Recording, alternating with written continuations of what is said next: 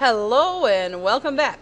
We are onward and upward in Chapter 3, and we're starting with measures of variation. Now, the last couple sections have dealt with the mean, the median, the mode, and the range. And that's central, central tendency of data. But that doesn't tell us the whole story about how the data is distributed.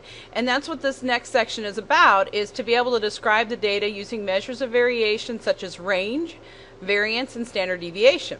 The good thing is you already know what range is about.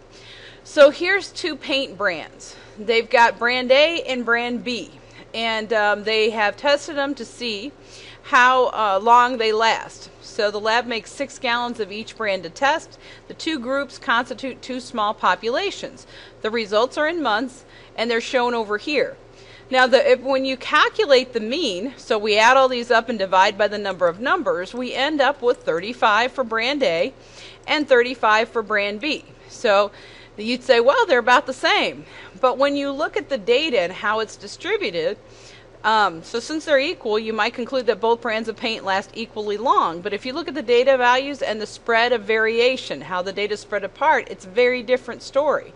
So if you look here, here's brand A. Look how you have such differences as to how long the paint could last. It could last 60 months or it could only last 10. So 5 years as opposed to less than a year is quite a variation. If you look at brand B, though, they're all clustered around the mean. And so that's what the standard deviation in that tests for, is to see how close your data is around that mean. So for the spread of variability of a data set, there are 3 common measures used: range, variance, and standard deviation. Range you're already familiar with. That's just the highest minus the lowest. So the symbol for that is R, and it equals the highest value minus the lowest value. So let's look here. We're going to get, with example 3-19, find the ranges. Well, if I do the high minus the low for brand A, that's going to be 60 minus 10, that's 50 months. And for brand B, 45 minus 25, 20 months. Notice the brand A, the one that's more varied, has a bigger range than brand B.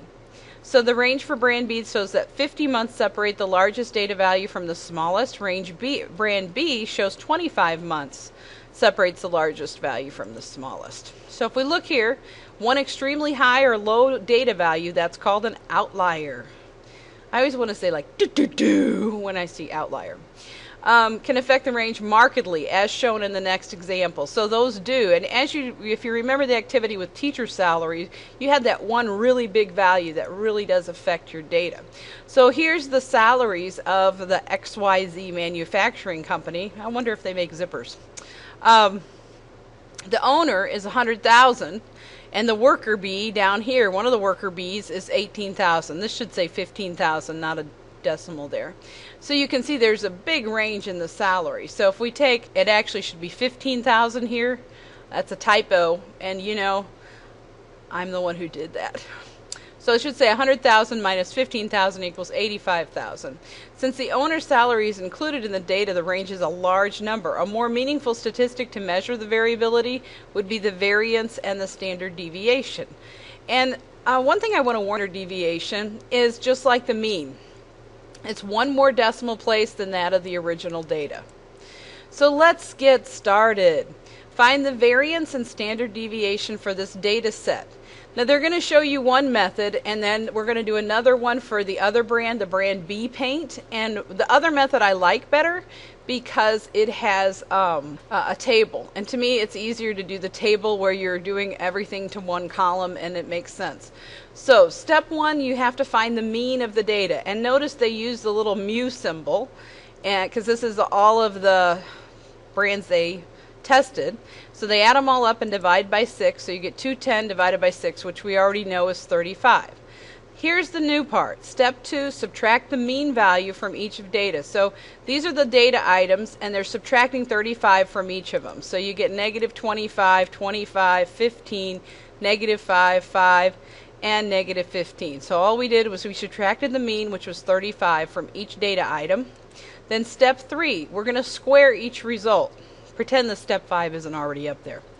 So we're going to square each result, and It ends in 5. 2 times 3 is 6, so this is 625. 625 ends in 5, so the square will end in 25. 1 times 2 is 2, so that's 225. 25, 25, 225. Step 4, find the sum of the squares. So we're going to add all these up.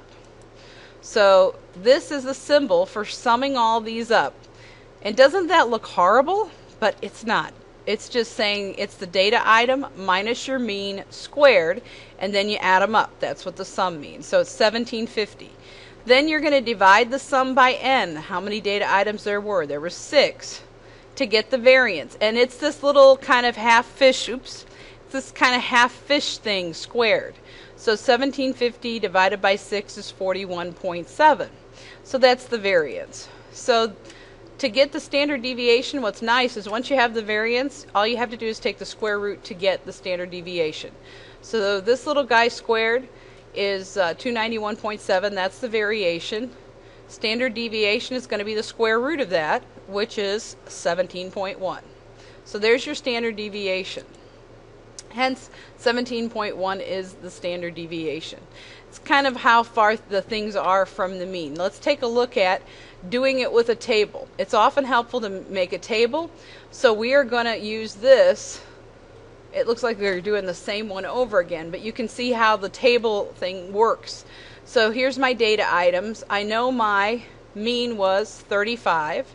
So I'm going to take and subtract each of the values and 35 from each of the values. So we had those before, and we end up with 1750. And then here is the formula for variance down here. X minus mu squared over n, 291, which we just did. This is just showing you tables. I think are very helpful with organizing the data. I like them better because I know I'm going to be using these totals in that.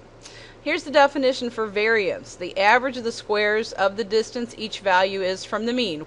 Deviation, here's the definition. Square root of the variance. The symbol for standard deviation is this little half fish. I don't even know what you call it. I should know, but I don't. Corresponding value for the population of standard deviation is this guy. Square root of this whole thing. And doesn't it look complicated? But now you know it's not really that complicated. So let's do the standard deviation for brand B. So here's our values, 35, 45, 30, 35, 40. We're going to subtract the mean, which we already know was 35, from each of these. So you end up with 0 here, 10 here, negative 5, 0, negative, or 5, sorry, and then negative 10. And if you add those, notice that this column would add to 0. This is why they square it, so that you don't get 0 there. So we get 0, 100, 25, 0, 25, and 100. So you've got these guys, you're going to add them all up.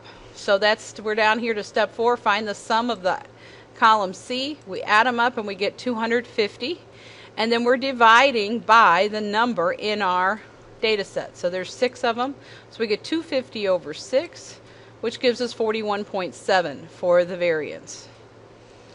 Take the square root of it and you get 6.5. That's a much smaller number than the other one, than brand A. So since the standard deviation of brand A is 17.1 and brand B is 6.5, the data is more variable for brand A. You could also say this brand B, it's more clustered around the mean. So that's what they use standard deviation for. In summary, when the means are equal, the larger the variance or standard deviation. In summary, when the means are equal, the larger the variance or standard deviation is, the more variable the data are. So now we're on to calculating these for a sample, and it has a slightly different formula, but it's called the best estimate when the population is large and the sample is small, and it's found by dividing by n minus 1 instead of n, and here's s squared. That's how they denote variance for finding this thing. So we're going to end up with x, that's your data values, minus the mean. That's the same thing that we've been doing, it just has a different symbol. X is the individual data item, and this x with a hat on it is the sample mean, n is the sample size. Standard deviation is found the same way. We just take the square root of the variance. So that's it. What are the shortcut formulas? So here they are. Ooh, don't those look crazy? On this one, they square each data item and add them up. And this one, they add up all the data items and data values and then square them and divide by n. So that's what this is saying down here. Note that the sum of x squared means to square the values and then add. If I put parentheses around it, you add them all up and then square them. So the standard deviation, right over here, they take the square root of it. Now, if you were just looking at this, you'd say, holy cannoli, that's crazy. That's my math nightmare. But now you know this just means add up stuff. All right, so let's take a look at this one. Find the sample variance for the amount of European auto sales. And they're going to use the shortcut formula here. So they take all of that data values and they just add them up. So they get the sum is 75.6. Then they square each of these and then add them. That's 958.94.